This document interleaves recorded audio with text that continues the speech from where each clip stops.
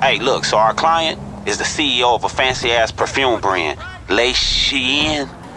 Whatever the fuck that is.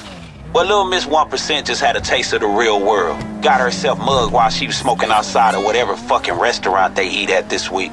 The MO sounds like the Lost MC, you know what I'm saying?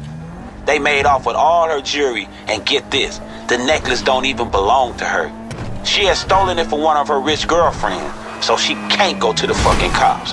That's where we come in. The Lost have been hanging out over in West Vinewood over in Tequila La. Hey, go pay him a visit and get that fucking jewelry back, alright?